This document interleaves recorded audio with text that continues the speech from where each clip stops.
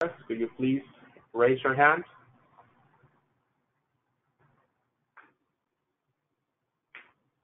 Thank you. So we are going to move forward. Thank you, Francisco. Good morning and welcome. I'm Abdul Khan. I lead the Water Budget and Analytics section in DWR's Division of Planning. Two of my team members, Todd Hilaire and Paul Shipman, and I planned to talk about the draft Water Budget Handbook that was released on February 7th. Unfortunately, Paul could not be with us today, so Todd and I will cover for him. Our presentation is divided into 4 segments. I'll cover segments 1 and 4, and Todd will cover segments 2 and 3.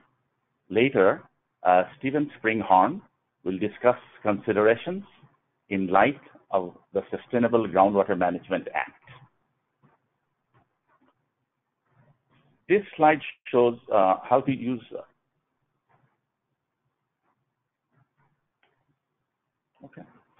So we took that. All right, this slide shows a conceptual representation of water budget for an area.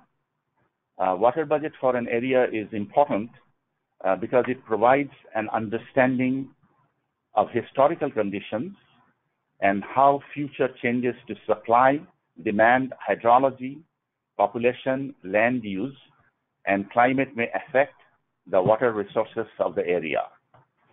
Water budgets are also important because water agencies use water budgets for a variety of purposes, such as water supply planning and evaluating the effectiveness of management actions to ensure long-term sustainability of surface water and groundwater resources in the area.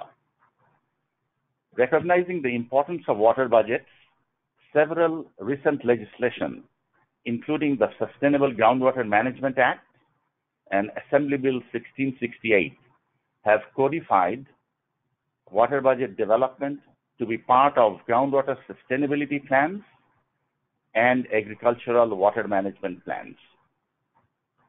Recently released Governor's draft Water Resilience Portfolio has actions recommending the development of water budgets as an integral component of planning to advance water resilience in California.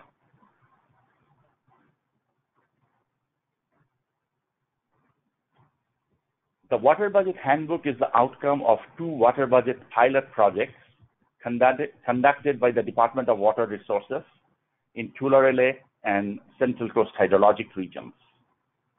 Take-home lessons from the pilot projects and from interactions with local agencies are recognition of several factors that are hindering the development of water budgets in the state.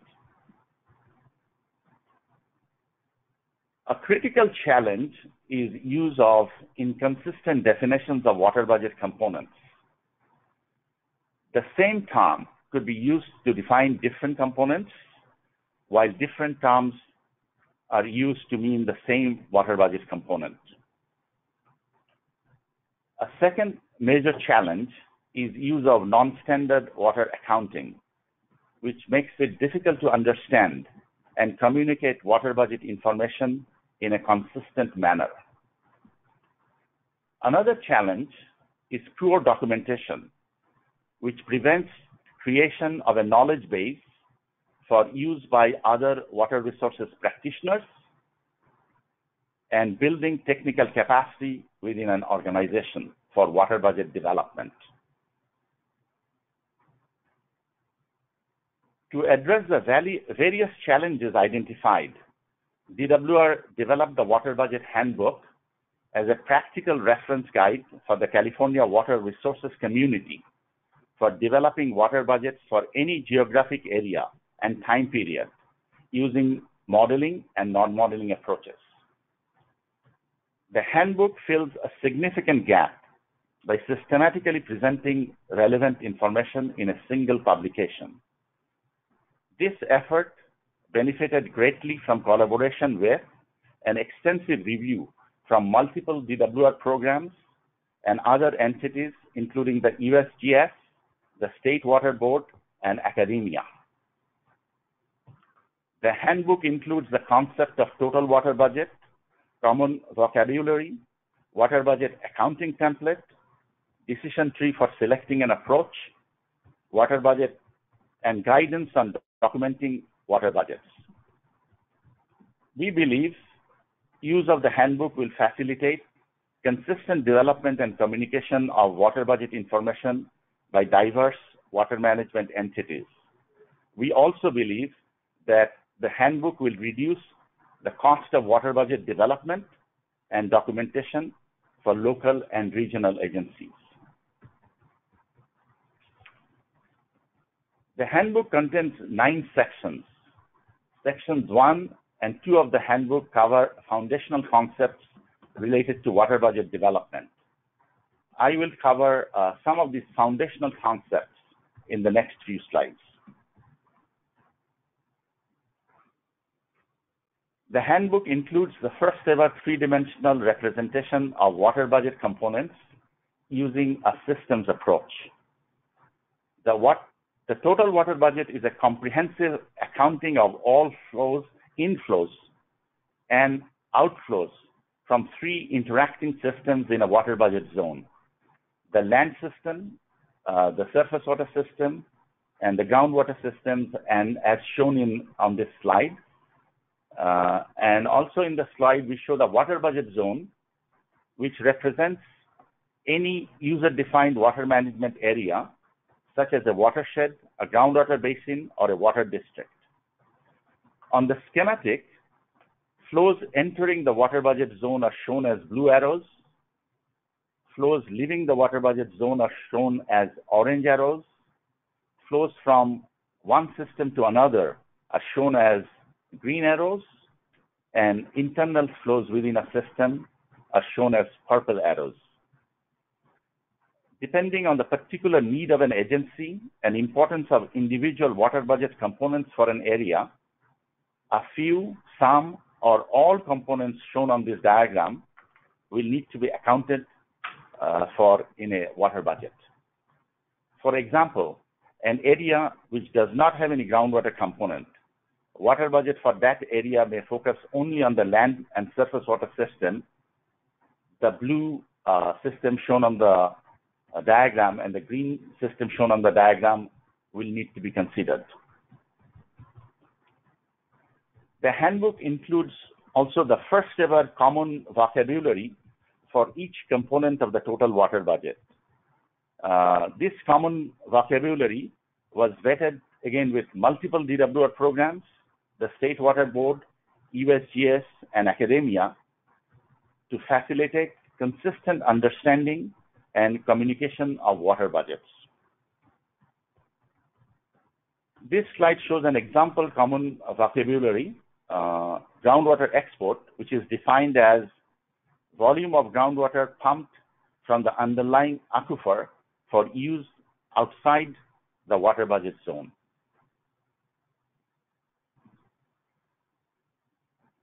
A standardized water budget accounting template is also included in the handbook to help organize and present inflows and outflows for the land system, the surface water system, and the groundwater system, as well as the total water budget. Total water budget in this context is the aggregation of water budgets of the 3 interacting systems. This accounting template, we believe, will facilitate standardization, error checking, and correction of water budget development and estimates. Use of a standardized template, we believe, will also result in improved communication and coordination with neighboring water agencies through consistent water budget accounting across boundaries and water budget zones. 2 general approaches to water budget development are discussed in the handbook: modeling approach and non-modeling approach. The modeling approach is the most comprehensive way of developing a total water budget for a water budget zone. but development of a defensible integrated numerical model that is well calibrated and has stakeholders buy-in requires considerable investment in data, tools, people, and process. On the other hand, the non-modeling approach is used in the absence of a robust, accepted integrated numerical model, or when a model may not be needed for estimating the required water budget components. The Water Budget Handbook is intended to assist water managers having different levels of data, capacities, and resources. It includes several decision trees to select an approach to water budget development. This slide shows the logical steps for determining when to use a non-modeling approach and when to use a modeling approach. There may be cases when a hybrid approach of both modeling and non-modeling may be best suited for an area depending on data availability and existing model features. Appropriate and sufficient documentation of the water budget is essential for stakeholders, neighboring jurisdictions, and regulators to understand the basis of the developed water budget. Documentation can also serve as a knowledge base for a water agency, as well as facilitating staff development and succession planning. Documentation of water budgets is important for both modeling and non-modeling approaches. This completes segment 1 of the presentation. Thank you, everyone. And I'll now hand over to Todd to cover segments 2 and 3 of the presentation.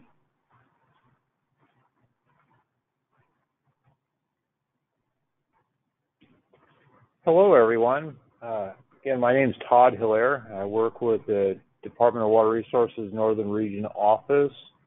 And in helping to put together this handbook, I just wanted to kind of highlight the fact that I've been working on water budgets for the better part of 30 years and wanted to convey that the things that I've learned over all those years, we really focused on trying to incorporate into this handbook to provide a really useful tool and guidance in going, how do I calculate any water budget term or component in this document within this framework. So that's kind of my approach in working on this effort to help you all be able to do this work and provide some good information to you.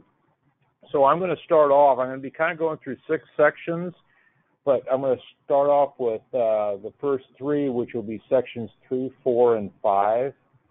And what you're seeing here on the screen is really from our table of contents. These are the section 3 is the land system, section 4 is the surface water system, and section 5 is the groundwater section. Systems really are a key approach to developing the total water budget. We help to break down the water budget into kind of bite-sized pieces. We can look at each of the systems and all the interactions. So here you see under each section is a lot of the water components, water budget components. And so each one you can see there's a number of them.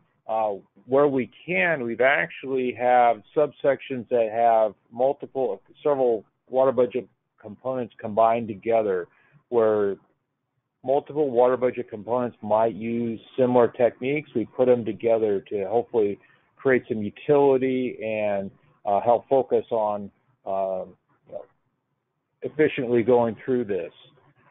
One of the things you'll see with the way we lay this out is if you actually follow this from sections 3, 4, and 5, you could just walk through this and put together a water budget. It takes you kind of through a sequential pattern of, I want to start from scratch and put one together, you can follow this.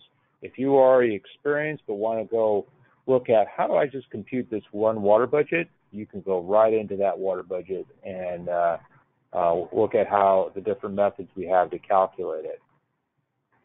So focusing on section 3, if you remember, Abdul described or showed the overall total water budget schematic. in each of the sections, we've extracted out a schematic from that total water budget to help the user focus on the components that are related to, in this case, this is the land system. So you can see, all the interactions of components with it. What I like to kind of note is we do account for changes in storage, which you could see the root zone storage, the unsaturated zone storage, and the change in the land system storage.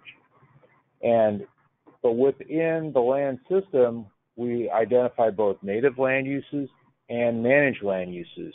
So the idea here with the total water budget, we are doing a mass balance. We're going to account for everything. So both native and managed land uses are presented here.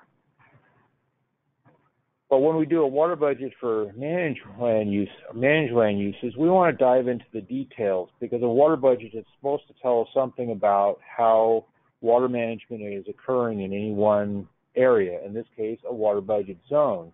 So to provide more utility, we've broken things down by agricultural lands, managed wetlands, and urban areas, as you see in the schematics presented on the screen. For example, the agricultural lands, applied water is basically a supply, and then you can see the components and interactions of the disposition of that supply. Managed wetlands is similar to ag, except for it has generally ponded water in its management. When you look at the urban area diagram or schematic, you can see we're getting into a comprehensive accounting of flows. We're trying to think ahead and incorporate all those things that affect water management. We look at urban applied water. You can see landscape is addressed, indoor water use, wastewater going to collection facilities where stormwater collection could be picked up and used. Disposition of those flows into recycle water, manage aquifer recharge. We're characterizing a complete water budget. You don't actually have to use every single term, but it's there for your use and for your ability to communicate with your stakeholders, really pertinent information. To help understand what, kind of applied water, or what we call also supply and disposition of that supply, we've put together a couple bar charts under the categories of agricultural lands and urban lands. Looking at the urban lands on the left side of the screen, you can see we have supplies. We address precipitation coming in as a supply and applied water as a supply. You can see surface water, groundwater, stored water extraction, reuse, recycle water help to make up applied water component of supply. And then you can see where the disposition of that is going into evapotranspiration. You can look at recharge of applied water, return flow of applied water. And the idea is to get this diagram and some of our efforts in this workbook is to help characterize and help create an understanding of these water budget components and where all this water goes to, and the need to calculate all these particular components. So this next slide, I'm just going to give you kind of a high-level view of what's in each of the subsections that can be used to look at water budget components. This example is the component evapotranspiration in section 3.4. So you see that listed on the page on the very left side of the screen. In each section, we present the definition. We try to provide some context around what does evapotranspiration mean, and what can be included in evapotranspiration.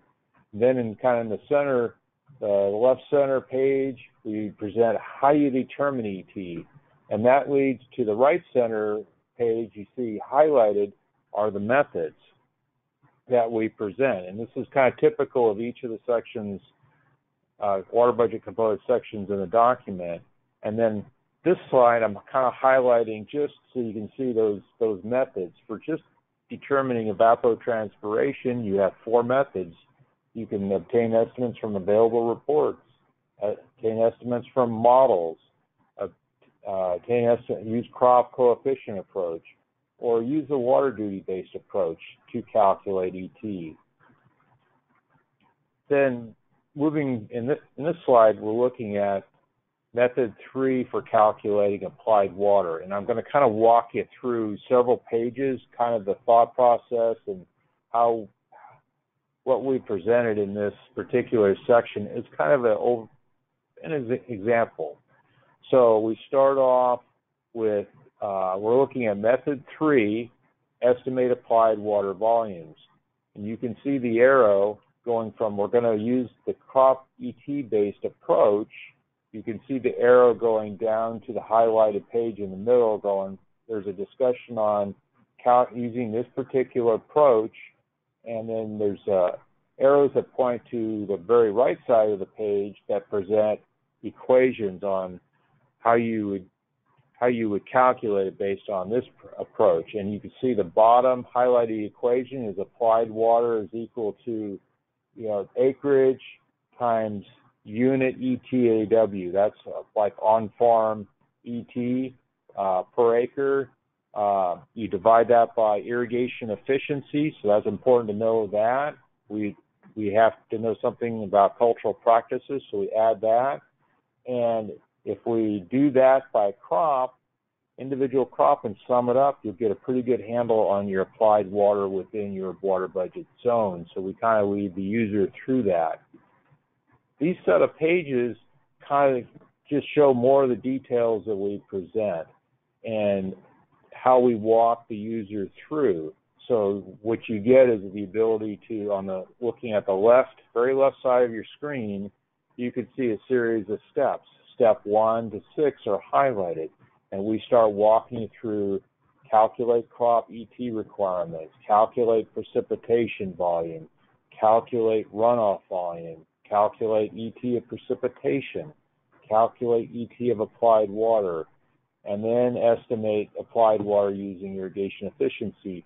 These are steps that build upon each other to help the user get to this calculation and get to an applied water volume. Some of the added value of what we have in this document is this particular component, and there's some other components that are not just an isolated component. They can build off each other. And then in this case, applied water, you can make estimates of other components. In this case, looking in the center of the page, you see steps 7, 8, and 9.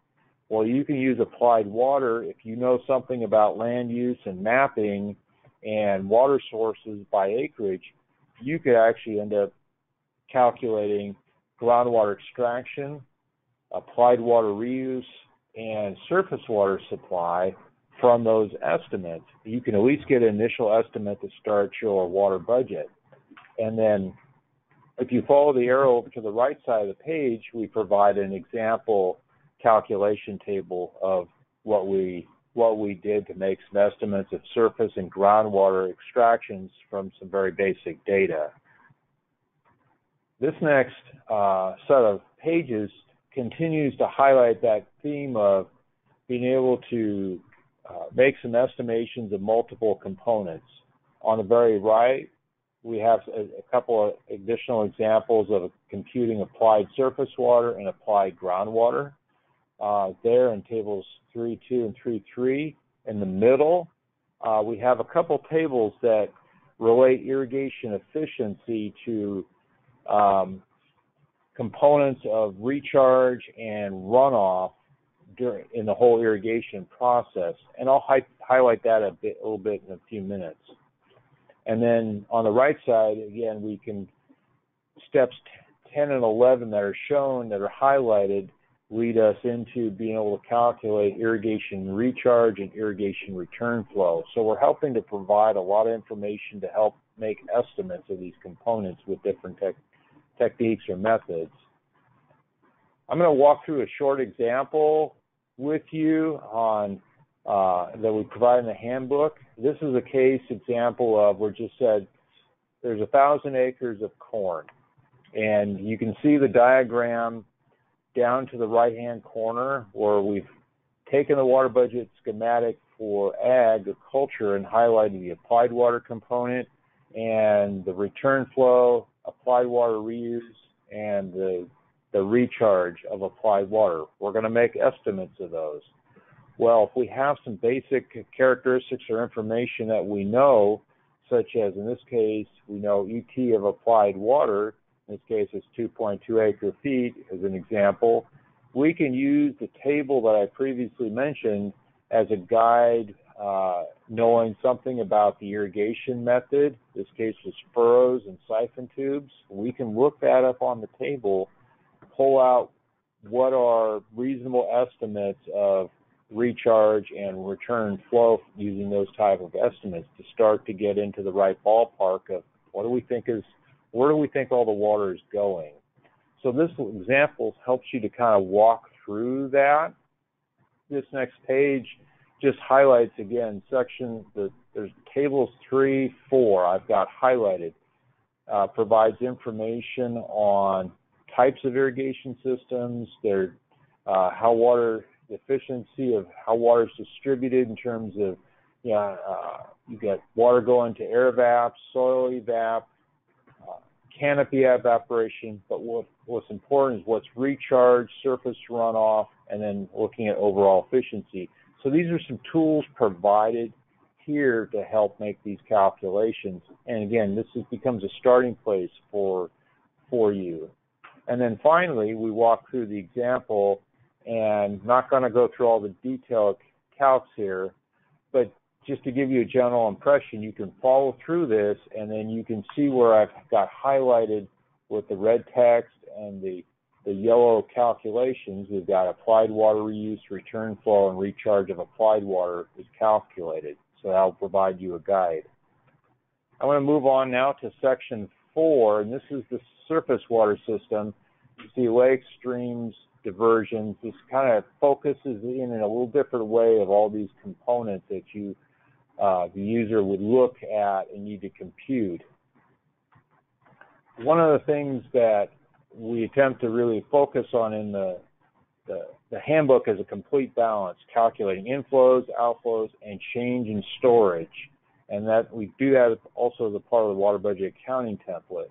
So in this case, change in storage for surface water is fairly straightforward. It's usually changing reservoir storage. You can calculate changes in stream storage. It's a little more difficult and it's dependent on your time step.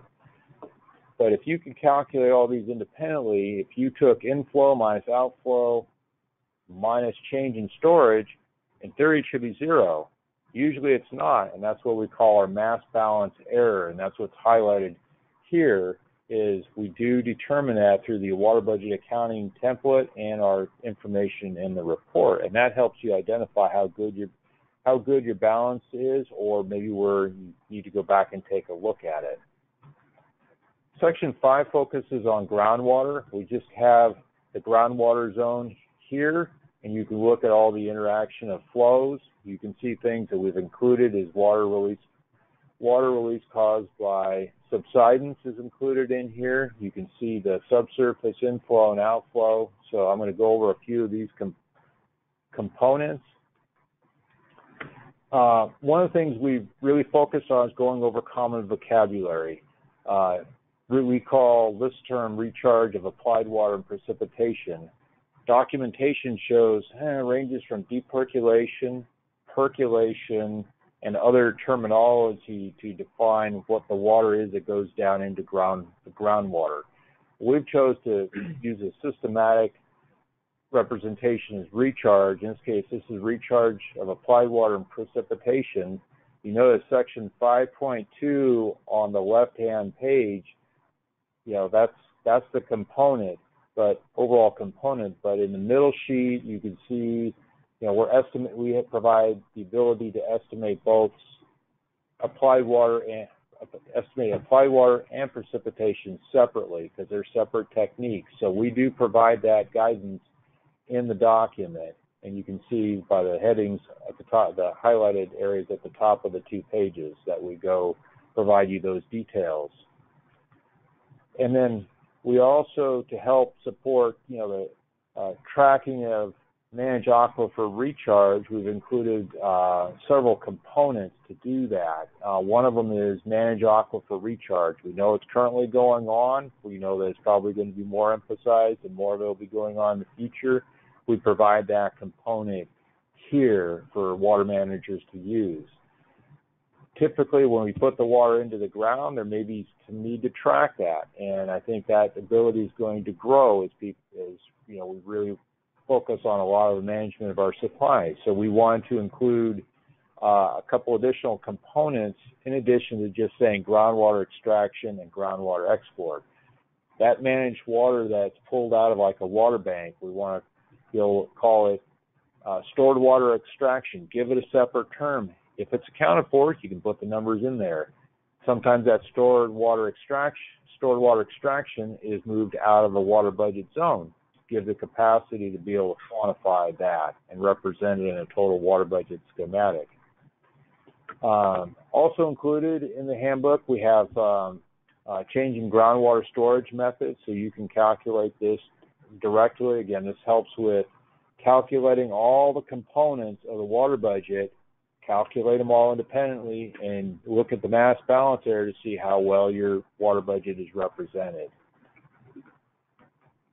So now I'm going to move on to section 6, 7, and 8. These are called our case studies, and so section 6 is kind of our non-modeling approach case study where we're going to develop a water budget using the components listed here, the methods listed here in the handbook.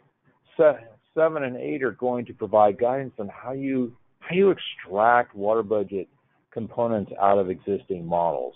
So we want to give those both options to the user. So in section 6, what we do is we take an example region and we provide some maps, some description of the area, what's included in the area, so the user can kind of see, okay, here's what's the basis for deriving the water budget. And we list some of the figures and tables, as you can see in the screenshots here on the screen. So what we did is we used the non-modeling approach.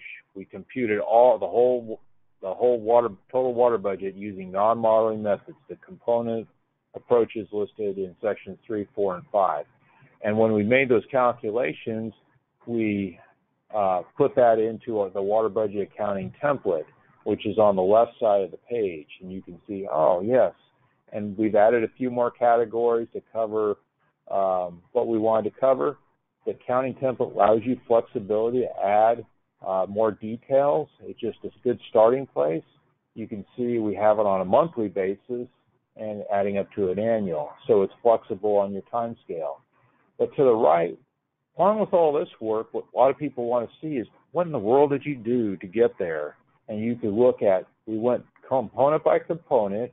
We listed, we have a reference to the row in the accounting template, the component, and what techniques, what methods did we use to make those calculations so the user can see, oh, okay, here's how it really applies, and I can do this myself too.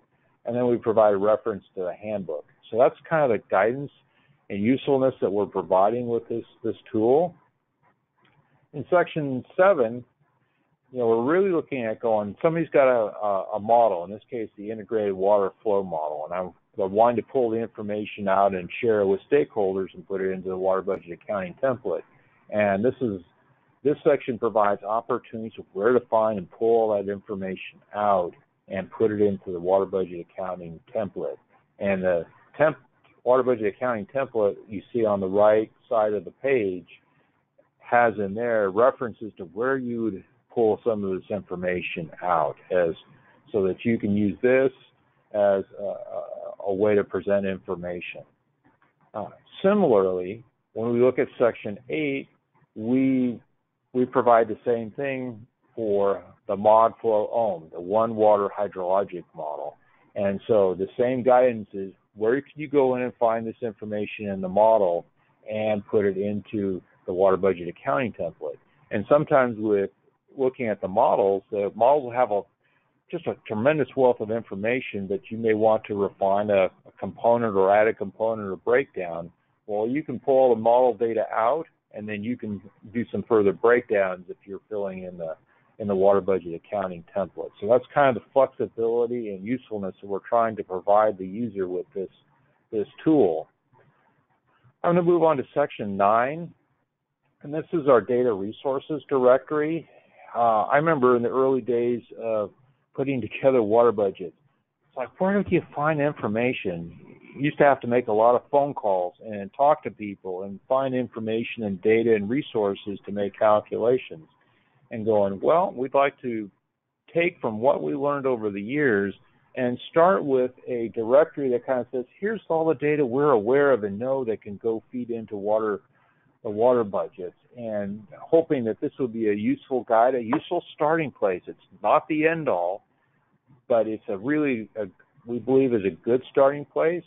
And you can see I've highlighted on the pages, on the left side, number 9, section 9, the data resources directory, and you can see there's about 60 different data resources that we list out here. Our goal is, this is a snapshot in time at the moment. Sometime in the future, we maybe envision this as being a living document where more information is provided and shared and becomes kind of a real up-to-date resource to users in the developing water budgets here in California and anywhere. So I'm going to dive into a little bit more detail. So let's just say you wanted to estimate evapotranspiration. And I mentioned earlier, it's in section 3.4 that you would find that section. So we're kind of looking at here this diagram that we have. We show the water budget component, evapotranspiration. It leads us, we identify, hey, let's go to this component, 3.4, and then as we go through the material in section 3.4, you can see it takes us to methods on the very right side of the screen, and you can see the arrow goes down to here's sources of data. And these are the sources of data that you would find in the data resource directory. So kind of going to the directory itself now, what we have embedded in that directory is this crosswalk table. And so what you see across the top is we have water budget components listed across the top. And down the left side, you see all of the different data resources. And where you see the dots, that's where for each component and each data source, you could use that data source as input data for that component. So I've highlighted in red evapotranspiration, and then you can see the blue, the horizontal blue boxes that highlight 3 different data sources that I could use to calculate evapotranspiration, 9.2, 9.9, and 9.17. So I'm going to take a look at those. Those would be my potential uses. There are other data that could be used, but I'm going to focus on those 3. And so we go over to this slide and look at, okay, here's those 3 different sections. And each one ends up, when you go to it, you get a data page. And just the general content of each data page, we look at trying to provide the user a brief description of what it is, the data link. If there's also metadata, we try to provide that too, a link to that. We look at describing the temporal and spatial resolution of that data, and then we try to, if we can, provide some tips on how to access that data, because we've accessed some of that data. We try to share some of our lessons learned in this document to help the user get the most out of this information. So that kind of summarizes sections 3 to 9. Hopefully you find that there's a lot of useful, great information that can really get you started on developing water budgets, or you could go look at components and data resources that go with that and help you be able to complete a water budget accounting template. I'm going to hand this now back to Abdul. Thank you, Todd. The next section is actually came about because prior to this public webinar, we did an internal DWR webinar, and there were several questions. So these series of slides will actually show and illustrate how can the handbook help to address specific issues related to water budget development. And you'll see that we actually cover sections 1 through 9 when we respond to these individual queries. So the first one is, if we want to avoid double counting when creating a water budget, where do we go in the handbook? So the answer is section 1 contains, as you have seen, a standardized accounting template and a common vocabulary. So we think that these two together, when used properly, will ensure that there is no double counting when a water budget is developed. So the next question is, if I want to decide whether or not to develop a model to estimate a water budget, the answer is section 2 contains, actually I showed you that flow chart, discussion and flow chart to help identify when to use a modeling approach or when not to use a modeling approach and when to use a hybrid approach. The next question was, if I want to document the water budget work that I have done but don't know what information I should record. Again, I showed some of those before, but just to reiterate, section 2.12 provides detailed guidance on how we can document water budget. The next query is, if I want to estimate water budget components, and actually Todd has gone through sections 3, 4, and 5, which provide multiple methods, sources of information, steps to compute an individual component, and also example calculations for estimating the various water budget components. The next question is, if I want to find examples of applying the water budget standard accounting template in a real physical setting. Again, we have already gone over it. That's section 6 example. And Todd has discussed it. That's where you want to go if you want to replicate for a region the complete beginning to end in terms of land, surface water, groundwater, and the total water budget. Then the next question is, if I want to use one of the 2 most commonly used integrated flow models in California to develop a water budget. That's again, section 7 provides detailed instruction in terms of how to use IWFM or integrated water flow model to compile a water budget. And section 8 provides detailed instructions in how to use mod flow ohm outputs and inputs to develop a water budget. And then finally, I think this is the last thing, question. If I want to develop a water budget using the non-modeling approach, but cannot find an appropriate data source for the method. Again, section 9, as you have seen, it has a detailed list of resources, and it also has a cross-reference table to help easily identify sources of data for individual water budget components.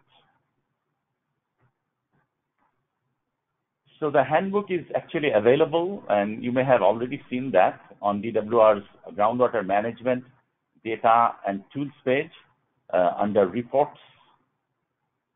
And then in the same website, we also have 2 more things. One is a set of frequently asked questions and responses. And then to facilitate understanding of the whole concept of water budget, we developed a water budget story map. We call it a story of innovation. You can also access that before you do a deep dive into the detailed water budget handbook. And some of the templates we have used in section 1, in section 6, section 7 and 8. Those are actually available in CNRA Open Water Data Platform. And there will be additional opportunities to learn more about the handbook and how we can apply the handbook. We are actually will be scheduling an extended public webinar on April 21st, and we'll be providing more information how you can access that webinar. And the purpose of that webinar would be sort of like almost a hands-on exercise for sort of using the water budget handbook in a very practical way.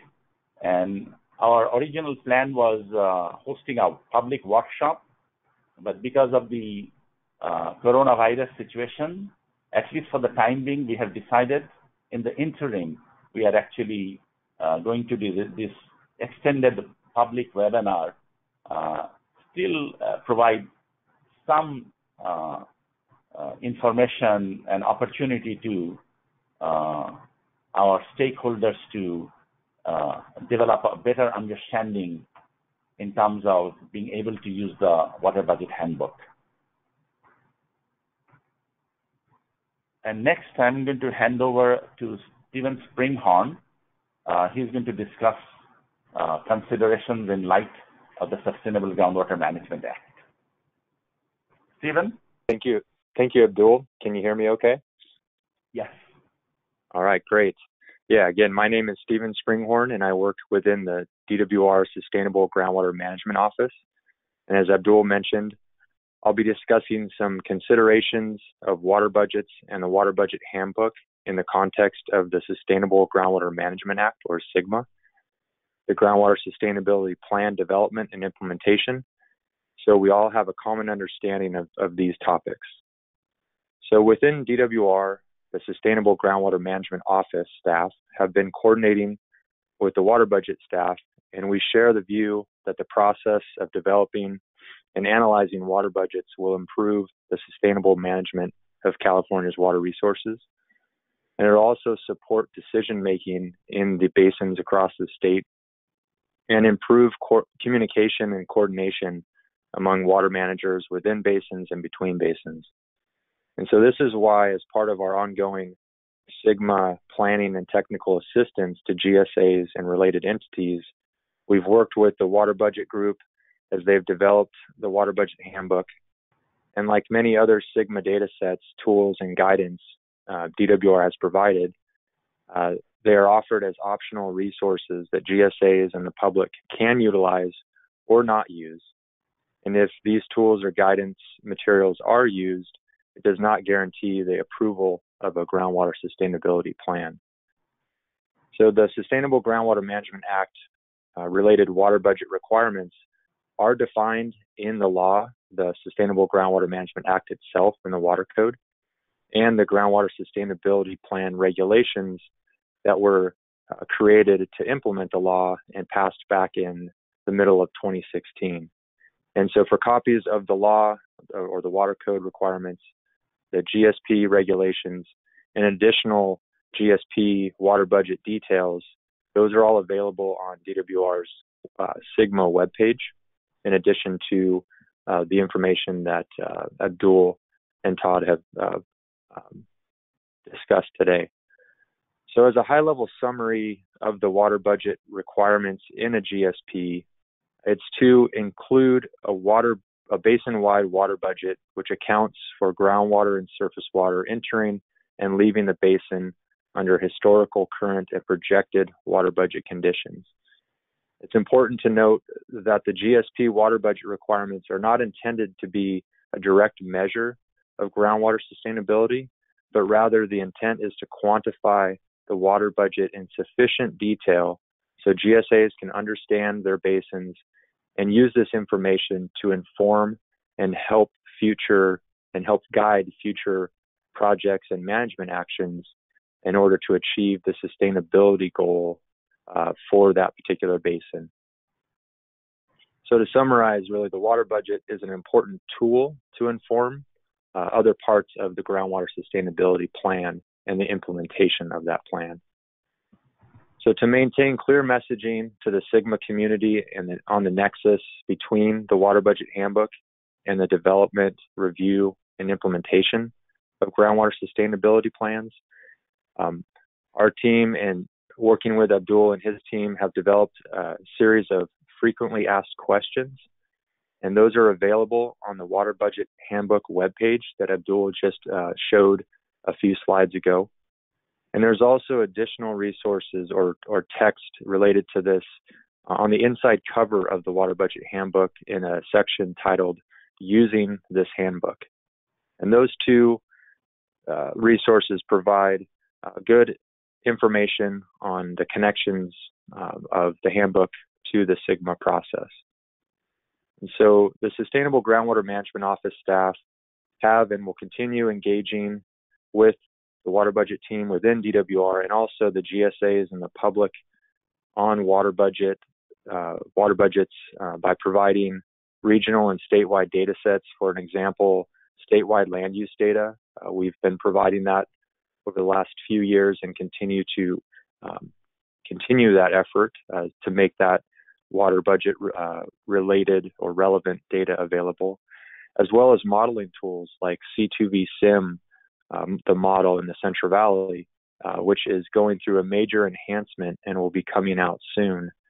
And in an effort to continue developing and enhancing these models and modeling tools related to water budgets, the Sustainable Groundwater Management Office is expanding our staff resources and expertise on technical support for modeling water budgets, surface water, groundwater interaction, and climate change, so we can continue engaging with GSAs and related entities on these important water budget related topics. So in closing, I'd like to encourage all of you listening to provide comments on the handbook so we can hear and incorporate your feedback, and Abdul and his team can understand the comments and work those in as appropriate. And if you have any SGMA specific questions, please visit the DWR SGMA webpage or email sgmps@water.ca.gov. And for today's Q&A for SGMA related questions, I'll be on the line as well as my Sustainable Groundwater Management Office colleagues, Tyler Hatch, who leads the C2V Sim model enhancement and other water budget related activities in the SGMA group, as well as Andres Guillen, who is also heavily involved in the water budget handbook process and also other water budget related activities. So with that, I'll turn it back to Abdul, and thanks for your attention. Thank you, Stephen. So Stephen was mentioning the opportunity to provide feedback. At this time, as you know, it was released, the handbook was released on February 7th, and we have a 60-day public comment period, which ends on April 7th. So we really welcome your feedback, input, critique, so that we can incorporate those feedback in the next version of the Water Budget Handbook. With that, I'll actually open up for Q&A, and we hope that you have been able to hear us, and then we'll be sort of responding to any questions that have been put forward to this Q&A chat tool. Francisco, are there questions? Yes.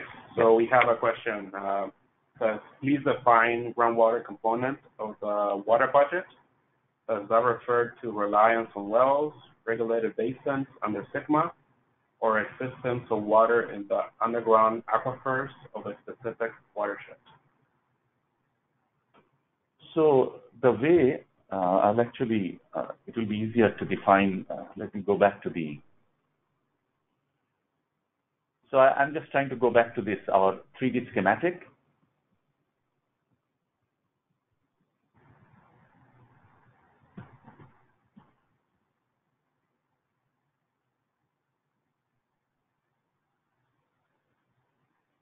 Okay.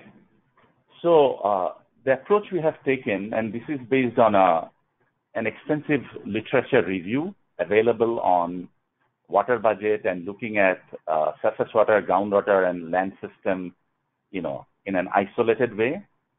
So the way we are conceptualizing the total water budget is it's a combination of three systems, sort of getting input and then letting flow out to other systems and also interacting with each other. In this context, groundwater system, as you can see that the brown part in this diagram, and it has a set of inflows. For example, it has a subsurface inflow, the blue, which is coming from the groundwater system of an adjacent water budget zone. Then on the right-hand side, in orange arrows, we have groundwater export, stored water export, subsurface outflow. These are sort of quantity of water which is sort of getting out of the groundwater system in the particular water budget zone under consideration. So these are basic inflow and outflow components for the groundwater system. But in addition to that, we have components which are inflow to the groundwater system or outflow from the groundwater system, but in the context of the total water budget, we are defining them as flow between systems. And I'll give you an example that in green arrows, if we move from left to right, we have a conveyance seepage, which is an inflow to the groundwater system from the surface water system. Then we have groundwater extraction, stored water extraction. These are outflow from the groundwater system to the land system. And then if we move on, we have recharge of applied water precipitation and then managed aquifer recharge. Those are inflow to the groundwater system from the land system. Then we have two more arrows, which are actually sort of interaction of the groundwater system with a component of the surface water system, the lake. We can have groundwater gain from the lake or groundwater loss to lake. And depending on whether it's a gain or a loss, it could be an inflow or an outflow from the groundwater system. And on the rightmost side of the schematic, similar to the gain or loss to the lake, we have groundwater gain or loss to the stream system. Again, this can be either an inflow or an outflow depending on the month or seasons of the year or a particular year. So this construct is looking at the whole from a systems point of view and from volumetric quantity. It's not necessarily looking at individual groundwater levels, but what does it mean in terms of the volume of water which is coming into the system and getting out of the system? Todd, do you want to add anything? Yeah, the only thing I would add to this and the way we set it up and the flexibility is we recognize that the water budget zone could be anywhere, practically anywhere. You can have different combinations of aquifers. You might have a confined, unconfined, and you might be in a fractured bedrock. Those will be all the decisions of the water budget practitioner on how to apply this and how you can actually calculate or maybe not calculate some of the water budget components depending on where your water budget zone is and in the characterization of your groundwater basin. So this idea is really just to give you a framework and a starting place for then the user be able to go and look at, well, how then can I I'm quiet. And one thing I missed, I don't know whether like folks joining on the webinar can see that underneath this schematic, actually, we have this change in groundwater storage. So that is also a very important component of the groundwater system. I just want to note that we made the presentation available through the GoToWebinar dashboard, so people can download it and see the entire presentation. Okay, very good. Next question. So the next question is, does the handbook include discussion of uncertainty or relative quality of each alternative approach proposed for each water budget component? That's a wonderful question, and we have been receiving this question from many stakeholders and folks interested in water budget development. And actually, the handbook on page 44, section 2.11, it includes a section called Uncertainty in Water Budget Estimates. And our original goal was to actually have a very comprehensive section and exactly respond to the question asked, that how can we quantify or estimate uncertainty in individual water budget components, and then how that uncertainty then propagates to each of the system water budgets and then to the total water budget. And we sort of developed a 10, 20 pages document, and when we tried to include that in the handbook, it appeared overwhelming, and then it was sort of not flowing with the overall content of the handbook in a very consistent manner, because our goal of the handbook was giving a tool to people which they can use to do the estimates for individual components and then bring them together in the different systems and then the whole water budget concept. So at the end, what we decided to exclude that section from the handbook, but we have a very strong feeling that in some future time, we'll be undertaking, and then there is actually a need to develop a companion document, which we may call, Uncertainty Primer for Water Budget Components, Primer for Water Budget Components.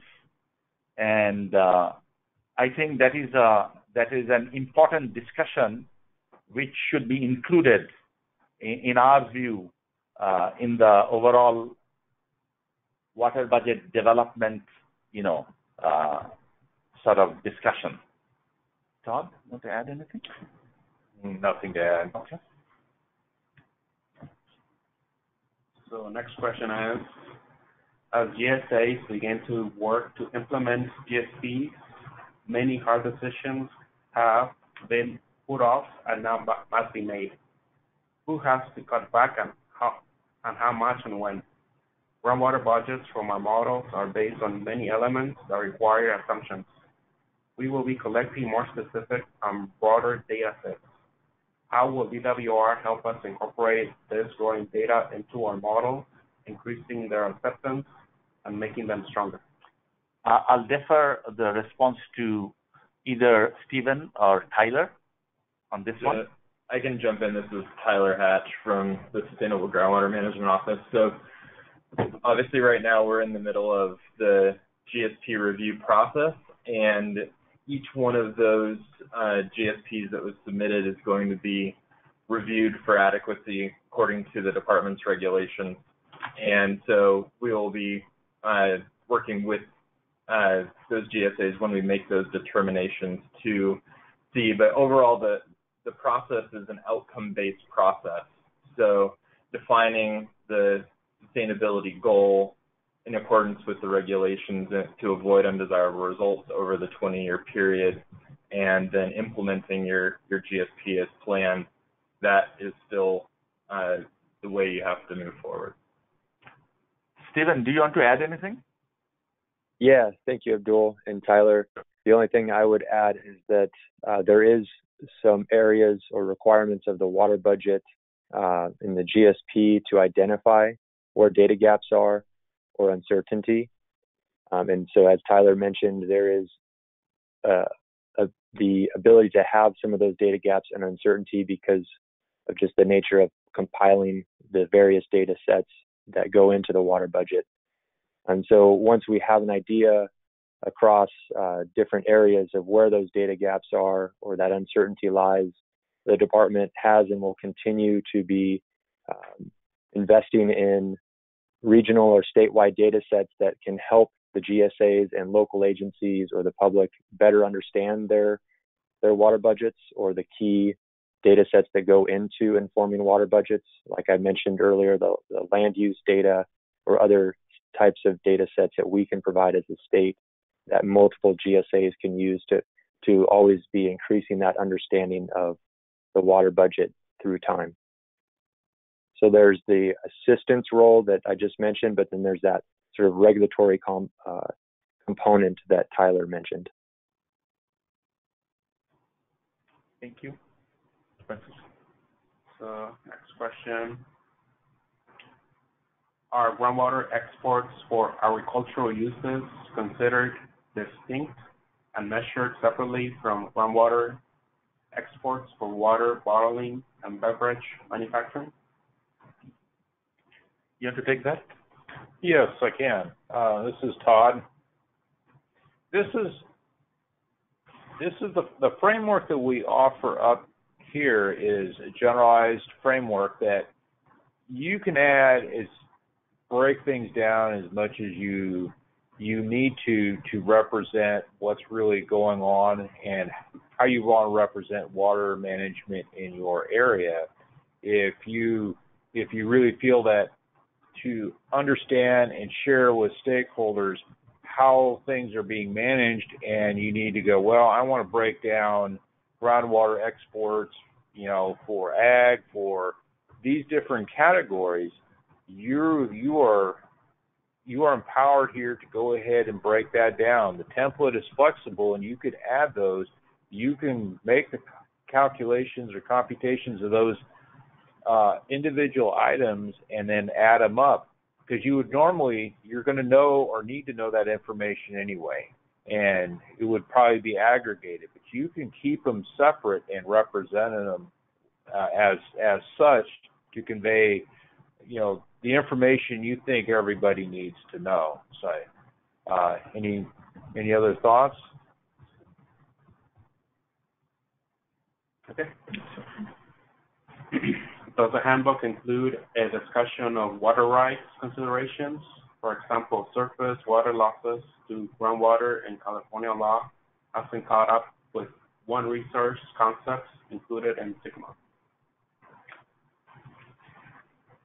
At this time, the water budget handbook does not, and I think our goal is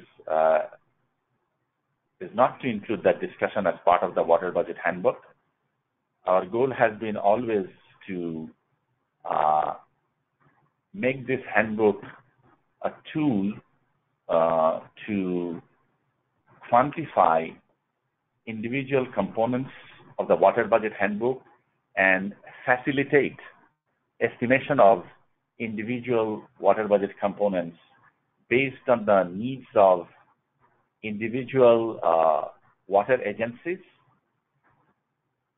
based on their availability of resources, availability of data, availability of modeling tools and analytical tools.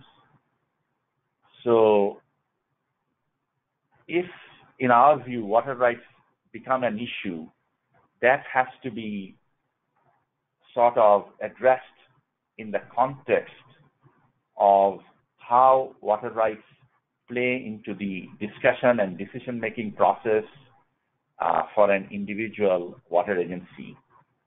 We felt that bringing the water rights discussion in the handbook, which is meant as a technical assistance or a technical tool, will unduly complicate the message or the tool as has been envisioned by the department.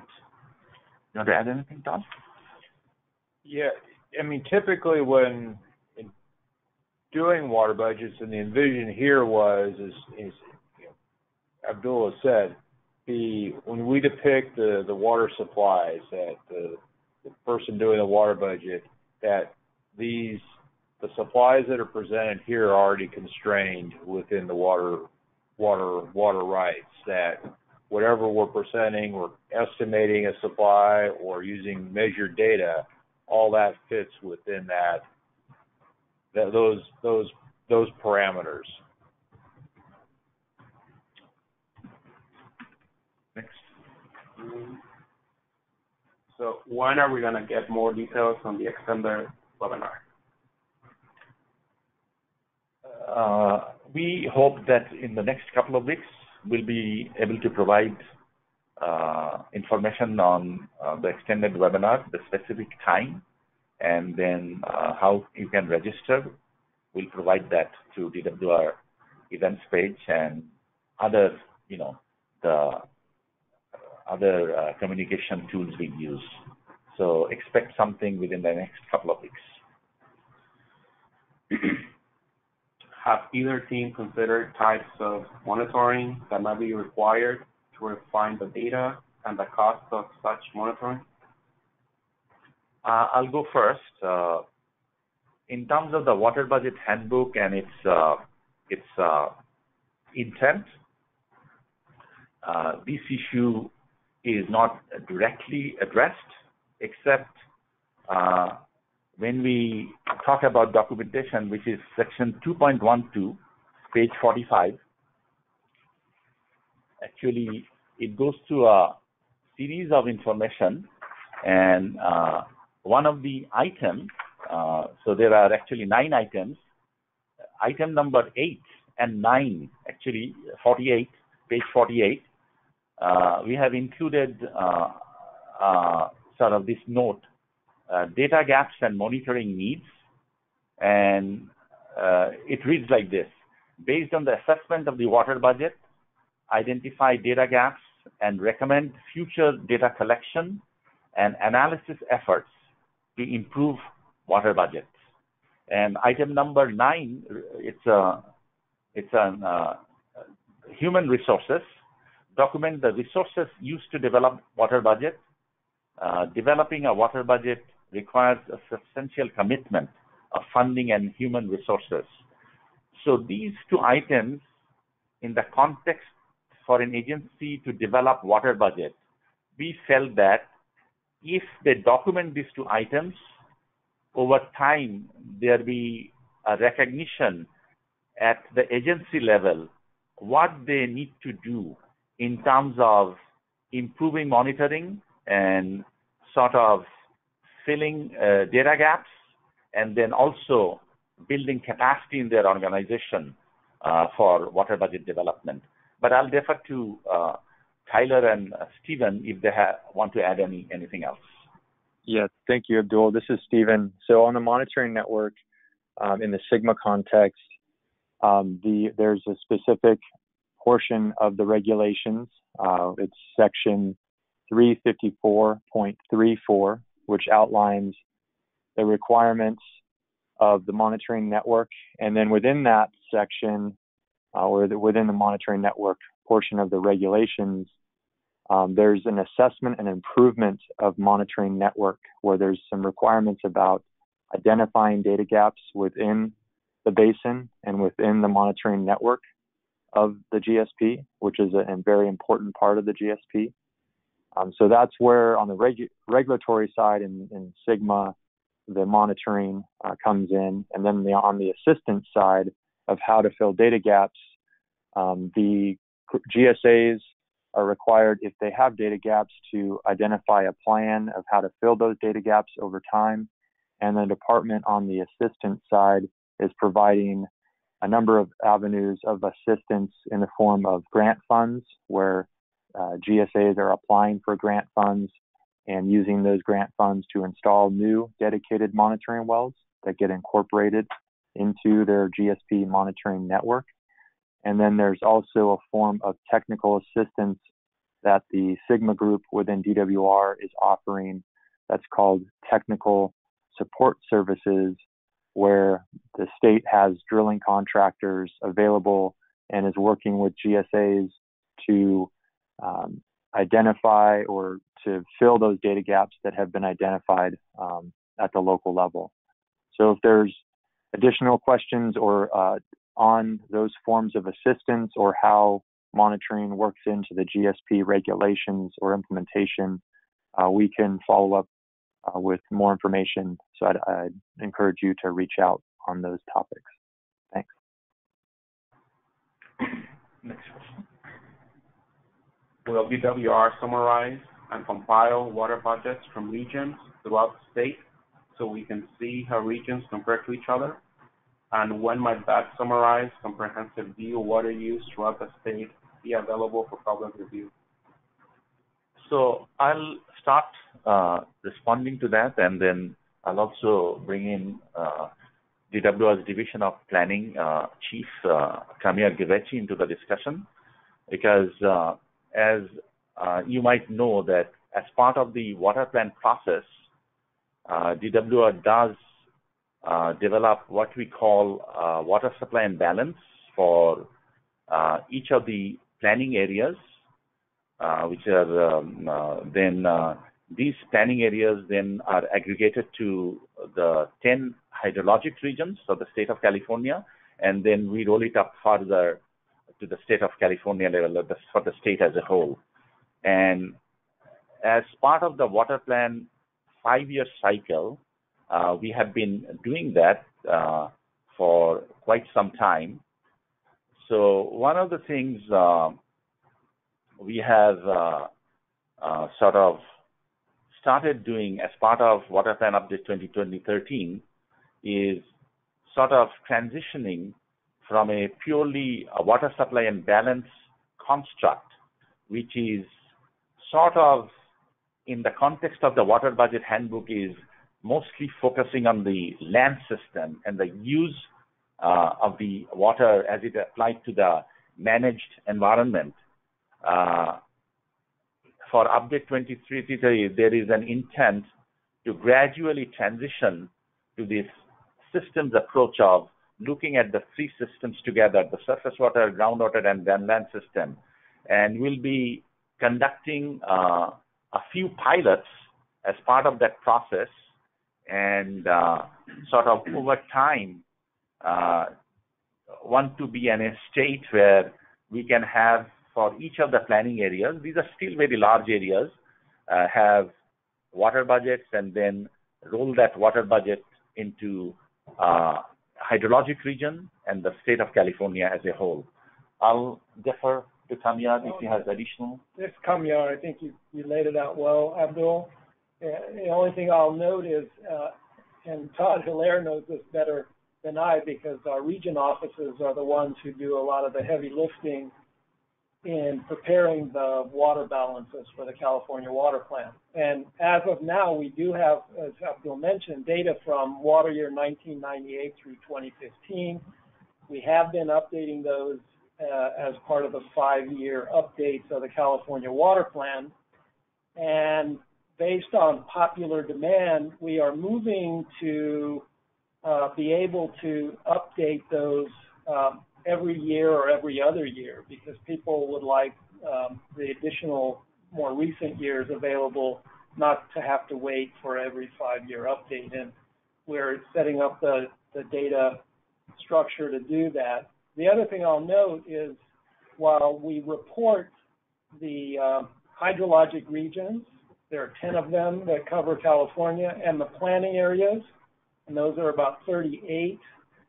We actually, the balances are calculated at what's called an analysis unit, and there are 280 plus of those that cover California. So for those who are really interested, we can provide the water uses and the water supplies for those years that I mentioned at those analysis units, and we can also slice and dice it by county for those who are interested. And I would mention one more thing, then I'll defer to Todd and Tyler and Stephen if they want to add anything. As part of Governor's Water Resilience Portfolio, one of the actions actually recommends that regional water budgets and statewide water budgets be developed as part of the overall statewide planning process. That's right. And this is Kamir again. And so back to a previous comment or question about uncertainty and data gaps. The reality is we have not had very good groundwater data. And as a result, the water plan, water balance methodology actually starts with water demand, both ag, urban, and water for the environment. And we do our best to find where the sources of supply, primarily surface water, were to meet those demands. And then we assume whatever is left over came from the ground. So groundwater, as it exists now in the water balances for the water plan, is what we call the closure term. What we want and hope is that as data as part of SGMA, groundwater data, becomes available in this transition that Abdul mentioned from the water balances of the land system to this total water budget, we will have better groundwater data that would be needed to actually quantify that. Todd, you want to add anything? Then I'll go to Stephen and Tyler. Yeah, I'll add that we are always looking for people to take a look at the data. Please contact the water plan staff. We have been doing the water balances, a lot of water use data based on agriculture or land use mapping, compilations of agricultural acreage, breaking out crops, kind of a little bit of the flavor you saw earlier in the presentation of how we've provided some of that information in the Water Budget Handbook of how we can roll data up if we have some different data sets to make the computations of agricultural water use, applied water, surface water, groundwater estimates. So I would encourage you, if you're interested, take a look. You can look at the higher level water portfolio data. You can request the what they call the detailed analysis unit data and dive in for any particular region that you're interested. When we develop those data, our regional offices through the state spend a lot of time considering what goes into those, look at the agricultural acreages, they look at the crops grown, they look at the irrigation methods and the things that help to represent what is going on the ground. And so they are a good source of information to compare with what others are using in the area. So please contact water plan staff. Stephen and Tyler, you guys want to add something? This is Stephen. So there's three areas that come to mind related to this question and really piggyback on what a lot has already been said. The first is the groundwater sustainability plans. As Kamir already referred to, there's going to be a lot of new information coming from the groundwater sustainability plans and the requirements for annual reporting, the first annual report being April 1st of 2020, so just around the corner. And in those annual reports, there's a requirement for the GSAs that have submitted their plans, and in this case, the critically overdrafted basins mostly. There's a requirement for them to submit annual aggregated data or extraction data for the preceding water year.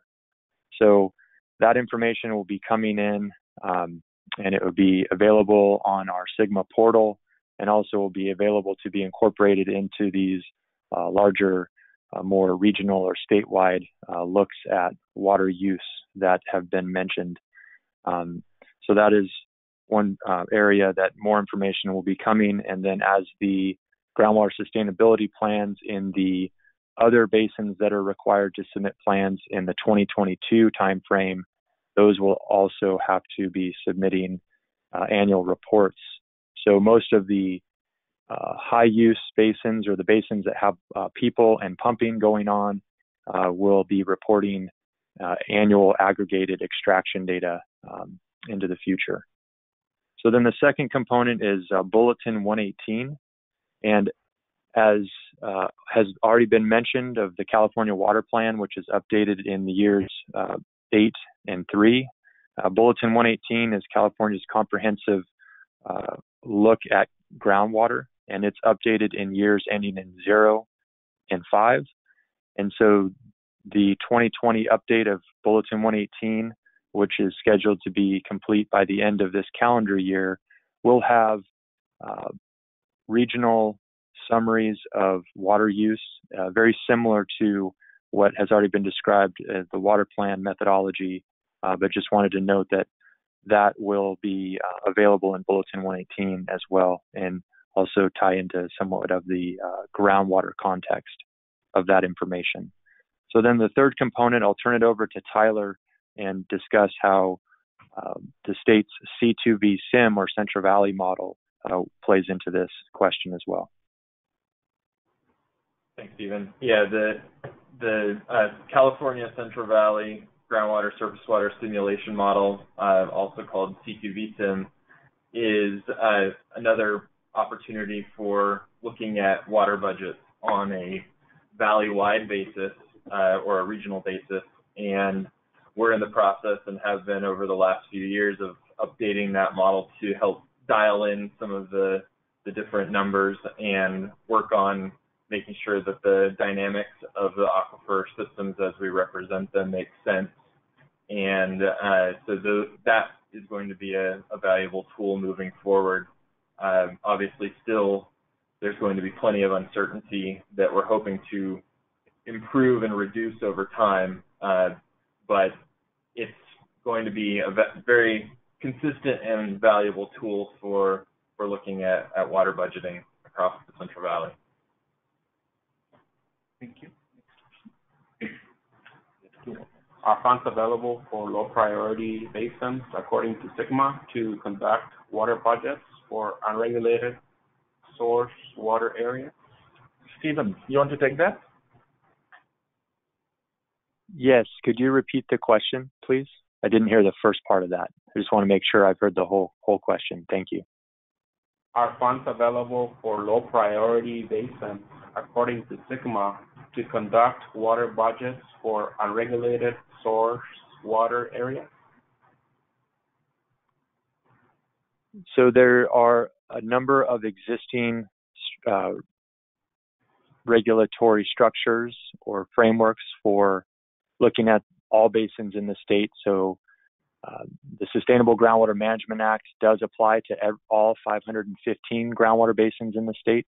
It's just the requirement for the in the high and medium priority basins, which is around 100 of those basins where the majority of people and pumping occur, are required to form GSAs and develop groundwater sustainability plans. But in those low and very low basins, GSAs can be formed, as well as GSPs can be developed. There's another opportunity in those low and very low basins for groundwater management plans, which were the precursor to groundwater sustainability plans.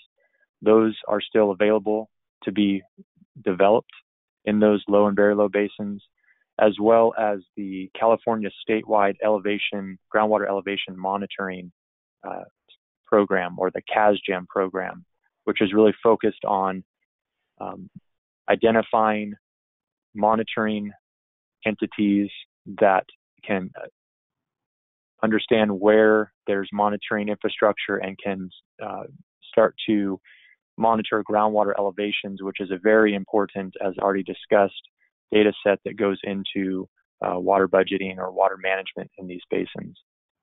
So there are funds available through grant opportunities, and that's something that we can provide more information on, and through our financial assistance branch within Department of Water Resources has a lot of information, and on their web page as well, of current grants that are available or grants that are coming for these types of efforts. Thank you. Next question. All right, we are right on time. It's 12:30. Again, thank you everyone for attending the webinar, and we'll have the PowerPoint presentation available, and then in a couple more weeks, we'll have the audio of the webinar and the transcript of the webinar available as well, right? In a couple of weeks' time. Thank you, everyone. And we look forward to your participation in the extended webinar as well on tentatively scheduled for April 21st. Thank you. Bye.